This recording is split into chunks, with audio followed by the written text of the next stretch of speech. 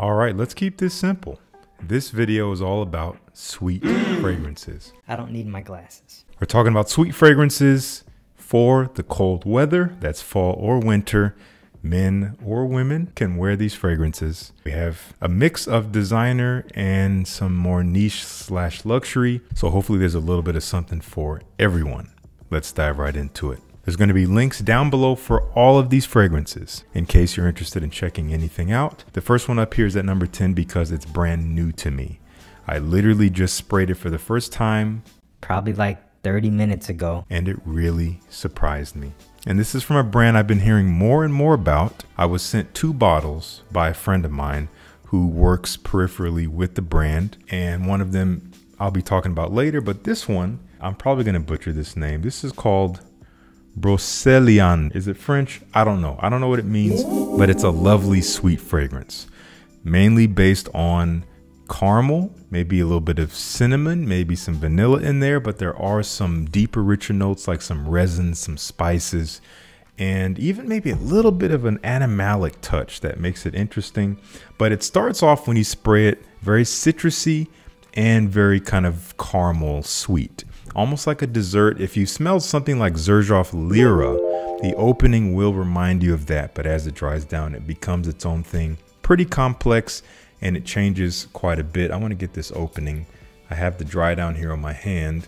Have yet to give it a full wearing, so again, I'm reporting back. That's why it's number 10. And this fragrance, as well as the other one I've tried, are very potent, so you don't need much of it. I cannot wait to give this some wear and tell you more about it, but for now, do check out a sample of Brocéliande. I'm going to have links to whatever I have down below. Number 9 is number 9 because it is also new to my collection. I actually just filmed an unboxing video. When I first smelled this, I gave you my first impression. You can check out that video here. That was an unboxing from Max Aroma, and this fragrance is from a brand called Vertus, which I'd heard about on Instagram quite a bit, and this is called Vanilla Oud. This bottle, I have to say, is much more impressive in person than it looks on camera. When you look at this thing, you look at the angles, you look at the details, all the nuances that make it a different style of bottle. I love this thing. And this is yet another fragrance I'm still getting to know. It is kind of what it sounds like. There is vanilla, there is oud, there's more going on than that.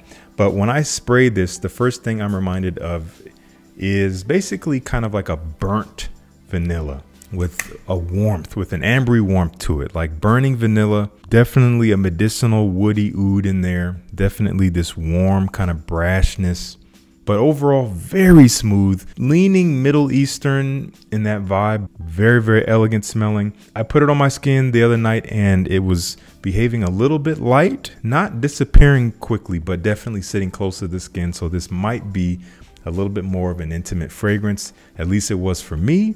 Your experience may differ. Again, performance is not only dictated by the scent, it's also dictated by you. Keep that in mind. That is Vanilla Oud from Vertus, beautifully sweet for the cold weather. At number 8, this is a fragrance I don't even need to spray because it is so strong. It's almost too strong for me. That's why it's kind of low down the list here. I like the scent profile. It is technically a cologne. You'd be surprised to see a cologne on a list, but I had to include it because I love the original, and this comes so close that I might just put the original here if I had it. This is coming from Blend Oud. They call it Oud Sapphire, and this is a clone of Maison Francis Kurkdjian Oud Satin Mood. It smells just like it. Very, very close. You would be hard pressed to tell the difference, especially in the air. Very intensely sweet, rich rose and oud, kind of vanilla-like in a way, very creamy, very intense, very dense, very strong. It will fill up a room. It will fill up a room if you're not careful. I wouldn't spray this more than twice. That's just me for myself. I don't personally love fragrances that are this strong, but I love the profile. And I love the type of sweetness that it brings, and it will be perfect for those really cold nights, especially if you're going to be outside. It will be detected. Trust me. That is Oud Sapphire. Here at number 7, this fragrance is also just a little bit too strong for me, which is why it's down on the list in this way. But I do like this profile a little bit more than the previous one. And this is coming from Unique Luxury. This is called Crush on Me. This is an interesting mix, but it comes off relatively simple to me. Caramel, lots of caramel with a splash of a fresh lime and a lot of earthy patchouli. There is more going on than just that, but that's mostly what I get. It is very rich. It is quite sweet, something that's going to smell amazing in the air. That's where I think sweetness shines. That's where it gets attention. When you smell something sweet in the air, you want to know what the heck it is and where it's coming from.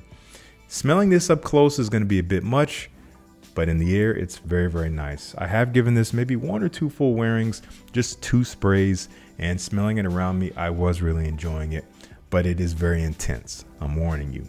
Get a sample first. Unique Luxury, Crush on Me. Up next at number 6, the cheapest fragrance on this list, one I've been talking about for years now. I love this stuff. I don't know why. It's kind of a guilty pleasure. There's nothing special about it, but it resonates with me in some way I can't explain. This is Euphoria Intense by Calvin Klein. Again, very, very cheap, very easy to get in a lot of different places. I will have links down below, as I said. This is kind of a mix of all the classic likable elements in a men's kind of fall style fragrance. It is still a bit aromatic. It is still sweet. It's just that mix of fresh, sweet, maybe a little spicy all at the same time. You get ginger. You do have some amber in there. There's an ambery sweet warmth, which is the primary that I get, mixed with a little bit of oud that I couldn't say it smells like oud, but there is a nice woody grounding to it. So it has some legs, but it is primarily a playful scent. I would not dress this up. I would wear this out at night casually when I want to have that playful, maybe borderline alluring vibe. Very, very likable stuff. Very easy to wear and beautifully sweet for guys who want to smell sweet. Euphoria Intense from Calvin Klein. Into the top 5. I could have chosen a few from this collection, but I decided to choose this one because I've talked about it the least out of some others in the collection. I'm trying to bring you guys some freshness and not talk about all the same fragrances all the time, which I feel like I've been doing kind of lately. But we're talking about L'Homme Ideal Extreme from Guerlain. Takes that, This thing hits me every time. Takes the original DNA and flankerizes it. That is my own word, trademark. Flankerizes it in a way that I believe a flanker should be. And this goes for this entire collection.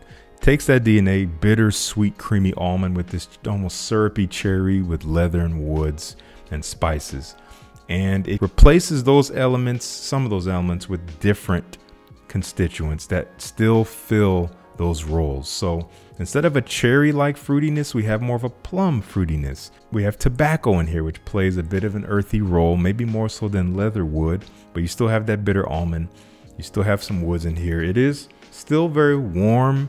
It is still quite sweet. Maybe not the sweetest. The Eau de Parfum is a little sweeter, but again, I've been talking about that one a lot. This is a lovely fragrance if you can find it. It's not that easy to find. I will link down below to some decants if I can find them. Check out L'Homme Ideal Extreme. This is the latest flanker in the collection. I'm really looking forward to seeing what's next because this one grew on me. I didn't love it at first, but it's grown on me more and more. Check it out. Here at number 4, I've been talking about this since it came out a couple years ago, maybe 3 years ago at this point, something like that. Really enjoy it. Grace loves it when I wear it, and she also wears it herself. Perfectly unisex. Definitely it was inspired by a very popular fragrance called Baccarat Rouge 540. This is Mancera's take on that DNA. They call it Instant Crush. This is cotton candy, sweet, creamy, rich, spicy, alluring, and potent. So strong. Just a couple sprays. I'm getting 15 plus hours. I don't really keep track, but I know I will smell it tomorrow. Maybe more for the confident guy if you are a guy, because a lot of guys might consider it a little feminine, but I do think it's perfectly unisex. Dress it up. Don't spray too much. You'll be surprised. That's all I'm going to say. Instant Crush. Number 3, relatively new to my collection, but I've been loving the full wearings I'm getting out of this. I did recently talk about this in another video about rainy day fragrances. something of that nature. And this is the first time I talked about it, was in that video. This is Lark. That's the brand. That's not the fragrance. The fragrance is called Argentium Halo de Lune. Oh my gosh. Not the sweetest, I would say. It is sweet, unmistakably, but sweet may not be the most prominent component here. I would call it more of a woody fragrance, and maybe even more amber wood. I think amber wood is an ingredient in the base, giving it this warm, sweet woodiness that's all kind of congealed together, but sweetness is prevalent here. It reminds me of a fragrance that I love called Bois 1920 Dolce di Giorno. Not the pizza, but this is a slightly different twist, especially as it starts to dry. This is a very handsome type of sweetness, not overbearing, not tooth decaying, but definitely, again, when it hangs in the air, it will get you noticed. Again, sweetness is very powerful and very good at that. Lark Argentium. Check this out from Fragropedia House. I'm going to have them linked down below, and we have a discount code Lux 2022, something like that. You'll be able to save some money on any purchase, including samples from their website. Check it out. At number 2, from Nichane, I could have chosen Ani, which is a lovely fragrance and would have fit perfectly here, but trying to mix it up. I've talked about this one less, and this one is talked about less in general. You guys have already seen Ani. You know it's great if you've tried it. This is Nefs. Nefs is a special scent because it is one of the most unique fragrances I've smelled in a long time, and I can easily say that about most of Nichane's fragrances. They are different, totally different, very unique, very complex. This takes an interesting mix of like this almost apricot like sweetness, like a stone fruit, juicy, rich, sweet, maybe with some fig, and it covers it in like honey and whiskey, maybe some vanilla and maybe oud. There's a lot going on here. It smells so luxurious. I would dress this up at night, dressed up. Why am I making this a song? You have to smell Nefs. Get you a sample. Do not blind buy it. It is very expensive. But when you smell it, you'll know why it's so expensive, because it smells expensive. Unlike anything else out there, I cannot speak more highly of it. Do check out Nefs. And number 1 is kind of an old favorite of mine. Been talking about it since its release a couple years ago, and it has only gotten better and better, at least my bottle, since I've had it, because it's had time to just sit and just enrich itself and just become more full-bodied, kind of like a good wine. This is coming from Argos. This is probably their best seller these days, and this is called Triumph of Bacchus. A lot of you have tried it and love it. A lot of you have tried it and maybe you don't love it. Again, your experience is yours alone, but I can say I easily love this stuff. This is sweet, rich tobacco. You have a lot of peach, you have a lot of apple and rum, and this fragrance has only gotten boozier as it's sat. It actually was almost clear, or like a light yellow when I got it, and naturally over time, as it has sat in the dark, it has matured into this beautiful rich rust orange kind of ambery color. It smells incredible. Don't spray it on your white shirt though, you will regret it. It bears a little bit of resemblance to something like red tobacco from Mancera, as well as maybe Carlisle from Parfum de Marly, but I prefer this to all of those. It is smoother, it smells more elegant, more luxurious, it smells more expensive, whereas the other two I mentioned are a little bit more brash and rough around the edges. This stuff just sits on the skin so beautifully. Moderately strong for me. It's gonna last all day, all night, even though it may not project like crazy. I don't need it to, because a fragrance profile like this that's too strong just becomes obnoxious. You don't want to be obnoxious. You're gonna smell it. Don't worry about it. But like I said, performance will vary. Your mileage will always vary. Triumph of Bacchus is a mainstay for the brand and for my channel. Do check out all of Argos's fragrances using the code FRESH10 to save you 10% on any purchase. Get a discovery set. You'll probably find at least 1, if not 9 fragrances that you love. That's Triumph of Bacchus. All right, those are some sweet fragrances that I would recommend for the upcoming cool season, or the current cool season, wherever you are in the world. I want to know, have you tried any of these? How do you feel about them? Let me know down in the comments. Let's talk about it. Make sure you subscribe, join the Fresh Squad. It's free. Thank you so much for tuning in. Peace. I'll see you in the next one.